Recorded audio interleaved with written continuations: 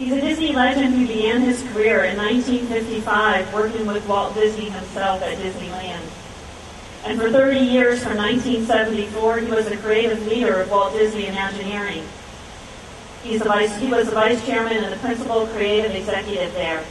He is the only Disney cast member to participate in every opening of our 11 theme parks worldwide.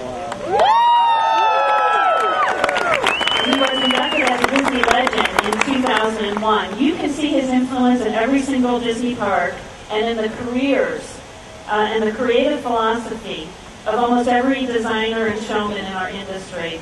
It is our pleasure to introduce to you the Executive Vice President and Imaginary Ambassador, Disney legend, Marty Sklar.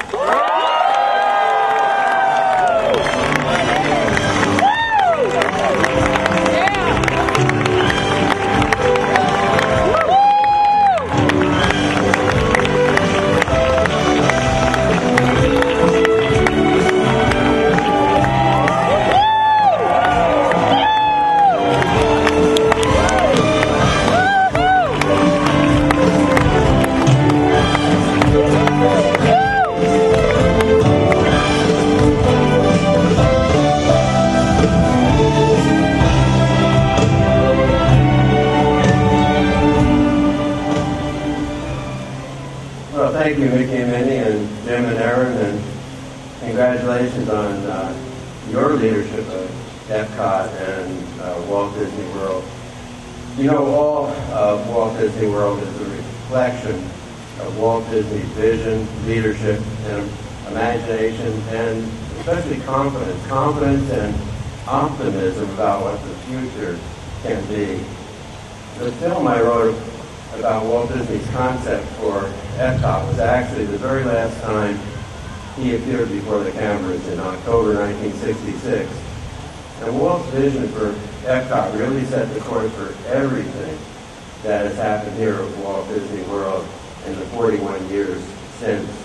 Those letters, EPCOT, have in fact been carried out through the E, experimental, in everything from transportation systems to trash collections and even talking turtles.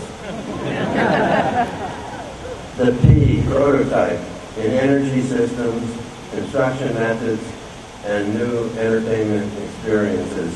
The C, community. On a peak day right here on these 28,000 acres, there are more than 300,000 people, including the guests in our 4 Disney parks and resort hotels and campgrounds, and between 50 and 60,000 cast members. A community requiring all the services of a good-sized city, whether it's moving them, feeding them, housing them, or, as you can attest, entertaining them. The T, tomorrow, so many firsts, so many steps, small and large, into the future. So many dreams come true. From the day my fellow Imagineers and I began to create the EPCOT Center that opened 25 years ago today, the experts we consulted in government, universities, and industry all told us one thing. The most trusted name in America is Mickey Mouse.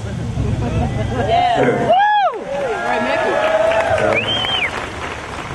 Mickey. Therefore, they said, you Imagineers and your Disney colleagues have a role to play.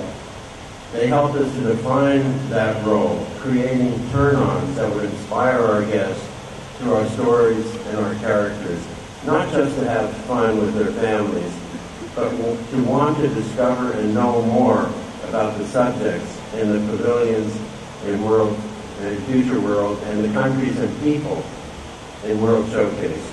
I always remember a quote from Walt Disney. In our business, he said, you can educate people, but don't tell them you're doing it. The passion for excellence that Walt Disney inspired motivated all of us, Disney cast members as well as the designers, architects, engineers, and filmmakers who joined us to dream big dreams, invent new experiences, and tell new stories about the lessons of yesterday, the challenges of today, and the promise of tomorrow. Along with my friend and colleague at the Walt Disney Studio, Erwin Oken, we expressed this dream through the words we wrote for our Chief Executive Officer, E. Carden Walker, for EPCOT's dedication plaque.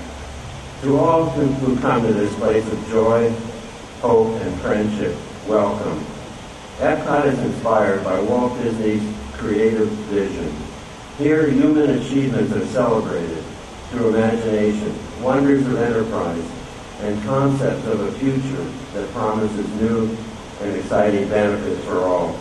May EPCOT Center entertain, inform, and inspire, and above all, may it instill a new sense of belief and pride in man's ability to shape a world that offers hope to people everywhere. I hope you believe, as I do, that EPCOT has fulfilled that mission. 25 years ago, we said the 21st century began on October 1, 1982. Today, on October 1, 2007, we rededicate EPCOT and ourselves to a new future that begins now. Tracy, I'll never forget that opening day of EPCOT. There were dignitaries and cultural representatives from all over the world. And one of the things I remember the most was a water pouring ceremony to start the Communicore fountain behind us. Don't you think it would be wonderful if we could do something like that today? I guess you've been reading the script because that is exactly what we're going to do.